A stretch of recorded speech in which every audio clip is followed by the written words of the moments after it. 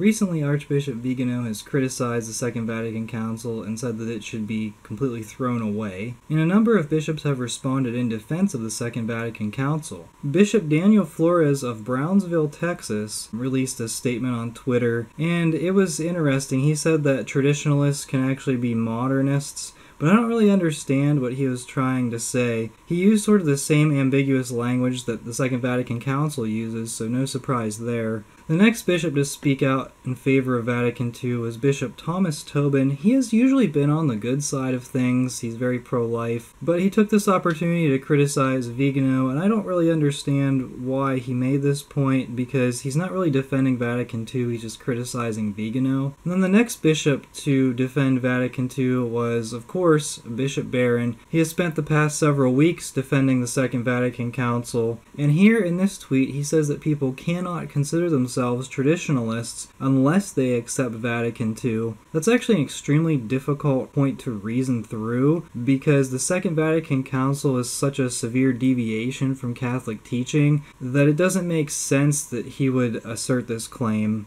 So let's set the record straight here. You're not a Catholic traditionalist unless you prefer the Latin Mass. And in fact, for myself who prefers the Latin Mass, I don't even consider myself necessarily a traditionalist. I just consider myself Catholic. The Latin Mass is the past, present, and future of the Catholic Church. So interestingly enough, Bishop Barron's video was promoted by none other than Father James Martin, who fully agrees with Bishop Barron's video, and it's interesting to note the connection between Bishop Barron and Martin. Both of them are featured speakers at the LA Religious Education Conference, otherwise known as the LA REC.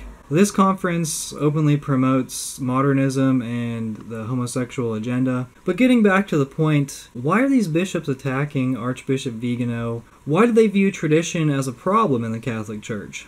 And I think bishops should take notice of what Vigano is saying, and they should see what they can do to promote the Latin Mass more in their diocese and also promote the traditional teachings of the Church. I don't think the bishops should see Vigano as a threat in any way. He's really just analyzing the Second Vatican Council and taking a look at the results, which are actually very horrifying. So, from my perspective, Vatican II is a problem, the Latin Mass is a solution. We are the laity, we will not be silent. Vigano is correct, and we need to return to the traditional practices of the Church.